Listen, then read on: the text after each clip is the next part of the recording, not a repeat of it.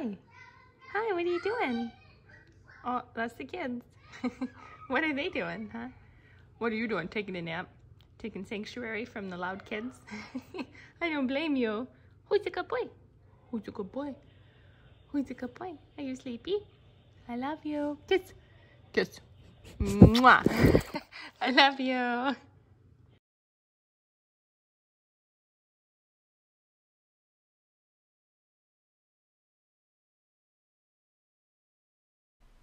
Hi, this is Jenna with Brown Dog Craft Company, and today we're going to make a fun magic iris card using a recently released product from Fawn. It's the Magic Iris Beehive add-on. So here I've got some of the magic iris pieces die cut out, and this is the Beehive add-on here, and this is the full card front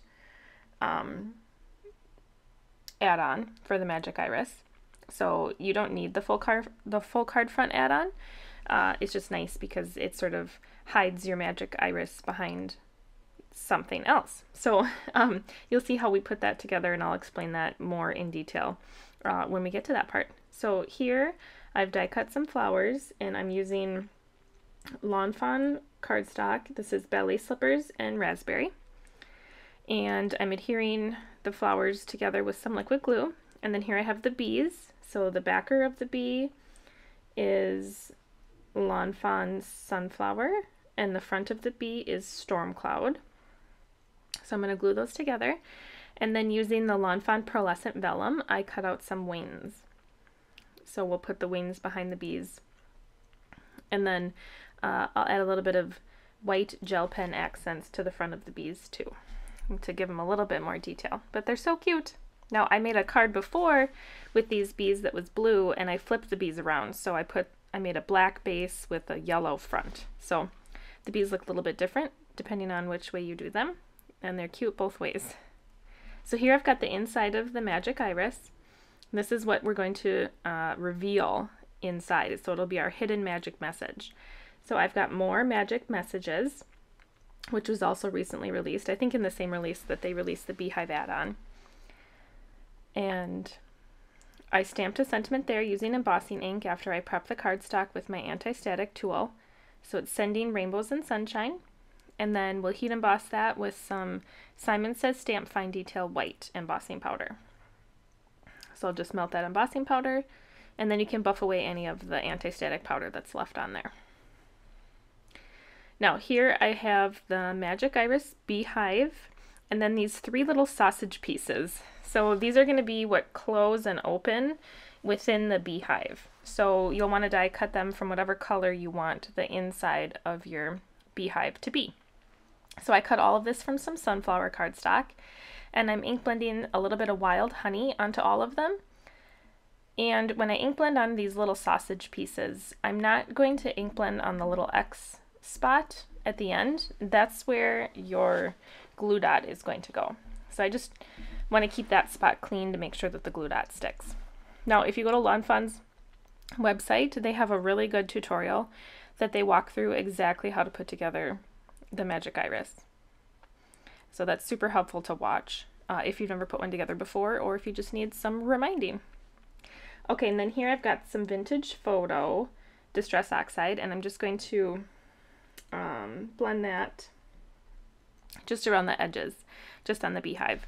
Add some more dimension to the beehive. And then I'll blend it all out a little bit more with the wild honey when I'm through. It's so cute. I love it. And then here I'm ink blending on a glass mat. It's super easy to clean up. I just spray a little bit of water and wipe it clean with a cloth. So this is the honeycomb stencil that was released the same time as the Magic Iris Beehive add-on. And I'm taking, instead of starting with a white piece of cardstock, I'm starting with ballet slippers, and I've cut that down to an A2 panel. And this is what we're going to cut the full card front Magic Iris die from. But before I do that, I'd like to add some detail. So I'm taking the largest honeycomb stencil that's on the stencil. There's like 4 or 5 different little pieces on the stencil.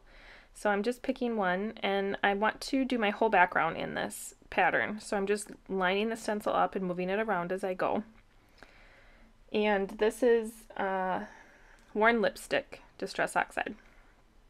So I'm just going to go across the whole panel and cover it with that. Now when you're using your Distress Oxide ink, you'll want to make sure you use a blending brush that is different than the blending brush you use for dye inks. The Distress Oxide ink has a different makeup to it, and it's just very different than your dye ink. It stays wet a lot longer, it has more of like a chalky consistency, sort of pigmenty. I'm not exactly sure. It's a special formula, and just make sure you use different blending brushes or clean your brushes really well before and after.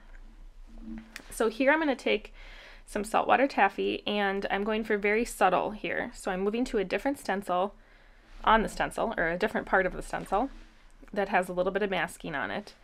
And I'm just adding a little bit of definition. It's hard to see on camera, but in real life you can definitely see there are lighter spots and darker spots. So, you know, if I were to make this card again, I would probably flip and do it the other way around and use the light color first, but I wasn't sure I wanted to use the light color until I already had the dark color down. So rather than start all over, I just thought I would go with it. So I'm doing the same thing, just randomly moving around the stencil. I'm not masking anything off, not going for perfection here, just and then I'll take that same saltwater taffy and blend on the background, make it a little bit softer. Now I wanted a little bit more variance to the background, so I'm going to take the teeny little honeycomb there and some Hero Arts Unicorn white pigment ink, and I'll line that up again randomly on the background and adds just a little bit of that, and I really think that that does make a big difference in the background here. Now it looks a little harsh at first, so I will go back. I'm not going to add any more ink, but I will use what's left over on my saltwater taffy brush to sort of soften that white a little bit. And I think that looks perfect. So when you're peeling your cardstock off of your sticky mat, instead of bending your cardstock, you should bend your sticky mat, and then your cardstock sort of pops right off like that. It won't hurt your sticky mat, and if you do it that way, it won't hurt your cardstock either. So here I'm going to line up the card front panel for the Magic Iris wherever I think it looks best, and I'll die cut that out. So here you'll see that panel die cuts the little notch and the center of the Magic Iris. So here we'll work on putting together the Magic Iris. So we have this first ring that has these little notches cut out of it. I think in the video for Lawn Fun they call it the flux capacitor, which is really cute. So you put your little sausage pieces into those holes, and then you line them up along the outside of the ring. Not the inside, you line them up around the outside. And then there are 3 little X's on the ends of those sausage pieces, and you'll put small glue dots on all of them. And that's the only glue that you put on this part of the Magic Iris, because you want these pieces to move in and out. And so that's part of how the mechanism works. You only want glue on these very specific pieces. So now that I've added some glue dots, I'll mess around with it a little bit, get it where I want it to be, and then I put this beauty ring on top of it.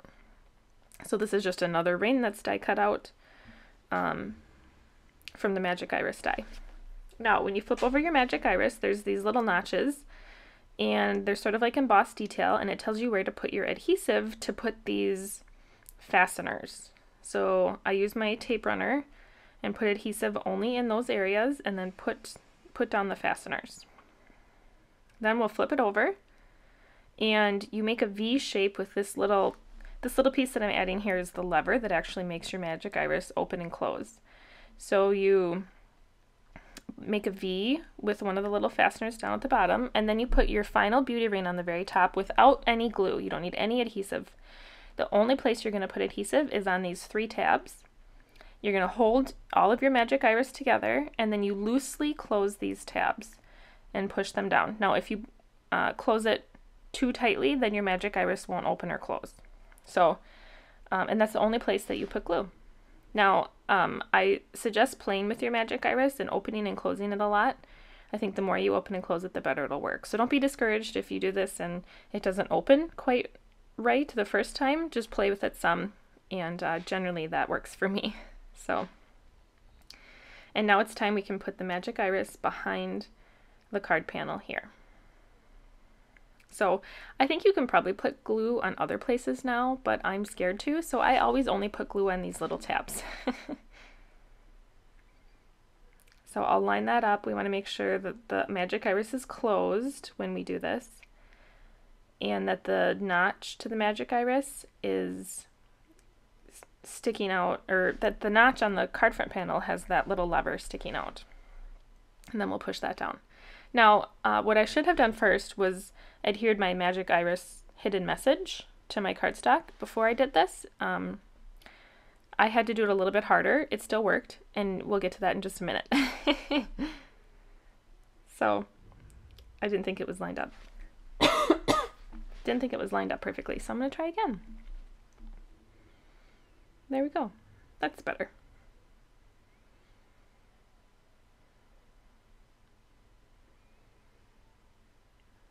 There we go.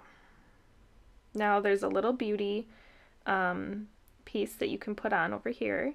So I cut that out of raspberry, and then the little arrow, because you can do two tones, so I did ballet slippers. And that'll be the little lever, so we decorated that. Yay, cute. Now we'll use some liquid glue and we'll add the beehive to the front.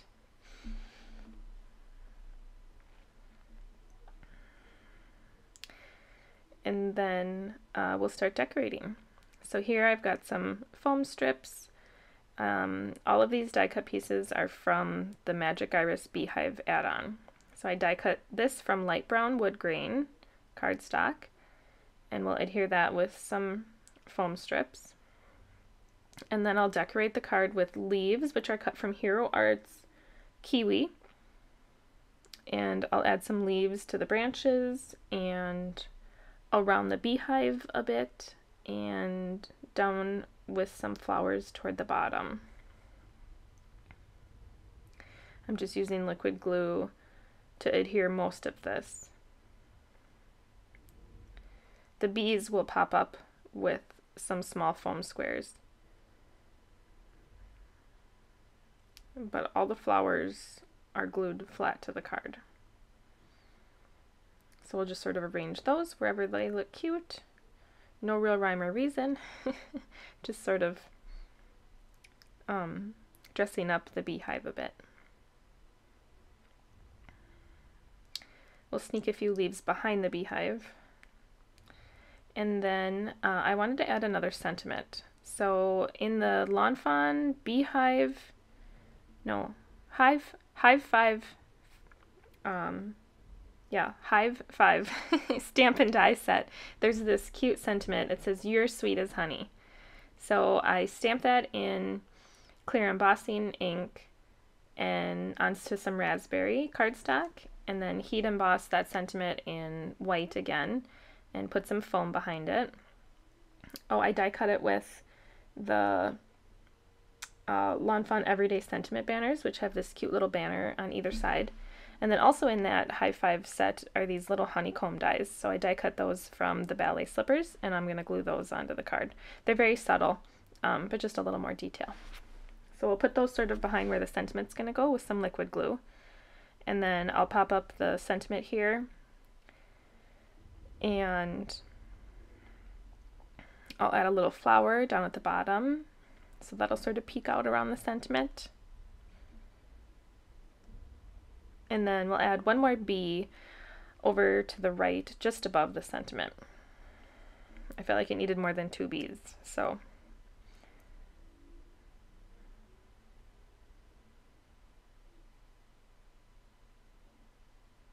Cute.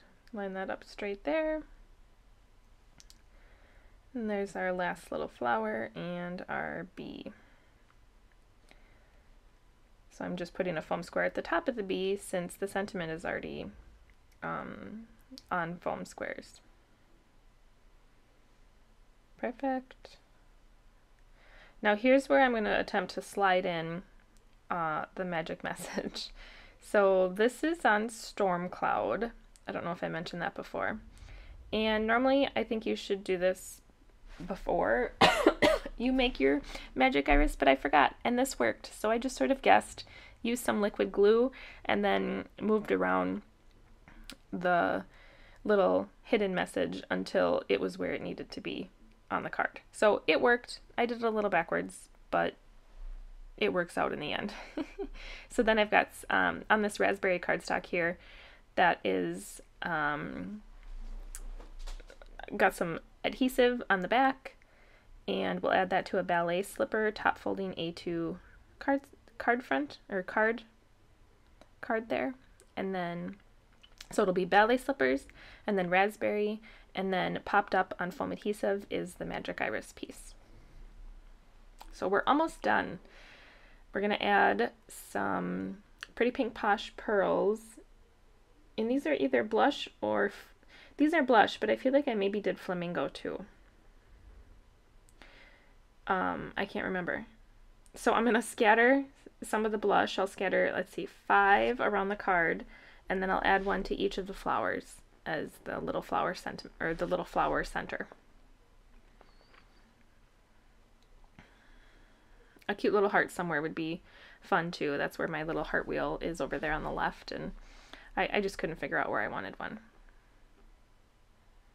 So here I am with the flamingo, I think. So apparently some of the cards have flamingo. Or, I mean, some of the flowers.